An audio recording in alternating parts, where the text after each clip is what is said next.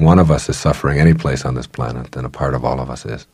The only difference between all one and alone is just one L. A good example of that is watching my mother with my grandmother. My wonderful grandmother, who was almost 96 years old, was dying, and my mother was taking care of her. And she would go in there with a banana, and she would pull the peel down, and she would mush the banana up in her hands or in her mouth like a mother does to her baby, and she would feed it to her mother, and she would cradle her in her arms.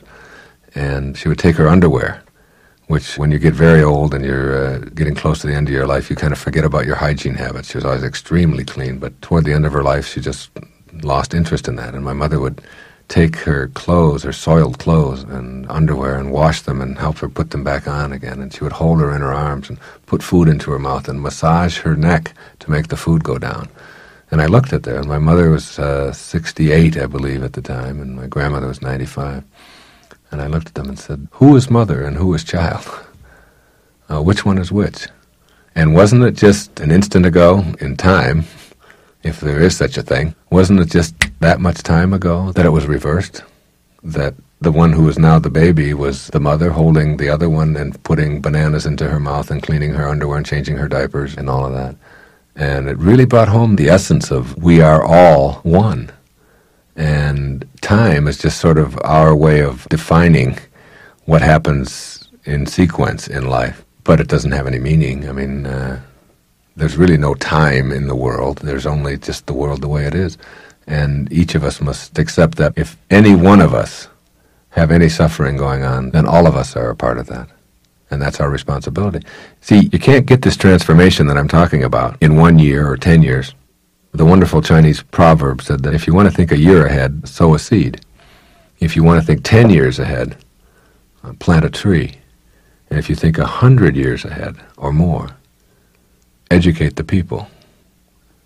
Once we educate the people and raise a few generations of people who won't be soldiers and who won't kill and who do love and who do see all of us as one and who understand that a person in Japan who is unemployed as an auto worker is just as much of a human problem as a person in Detroit, even though our proximity dictates that we are more compassionate toward the person in Detroit.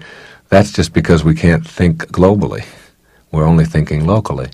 And that it's still any human being who is unemployed is a problem for all of us. And any child who is starving because they're in Africa, a continent and an ocean away, doesn't mean it any less affects all of us. A lot of people operate under the assumption that I give my love to people who deserve it, and that's a mistake, isn't it? Everyone deserves it. Everyone. Gandhi said, hate the sin, love the sinner. And that's a very important line, very important philosophical approach to life. Hate the sin, love the sinner. The things that people do are things that we can help them to correct and to change and within ourselves and other people and so on. And we can teach them and help them to grow to not be destructive. But everybody deserves our love. And until we start thinking that way, we're going to always have dichotomies. We're going to always have you versus me, us versus them.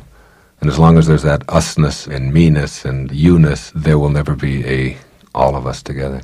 See, what we need to do is all go up in a spaceship and look down at the earth and see this fragile little planet that we live on, and that we are all one on this planet, and that we must all recognize that. Instead of looking for all the things that separate us, instead of building more weapons to destroy us, we must begin looking for ways that we can all get along. And as hokey as it sounds, if we don't do it, we won't survive it as a species, or it'll be left to generations, billions of years from now, who can evolve past the Holocaust that we'll create, to learn the essential messages of all great religious leaders, all great spiritual people, all great philosophers, that we are love, and that we are the essence of what makes this whole thing work is all within us. And the truth won't be revealed to any of us until we recognize that we're a part of that truth. We're all a part of it, and we're all one.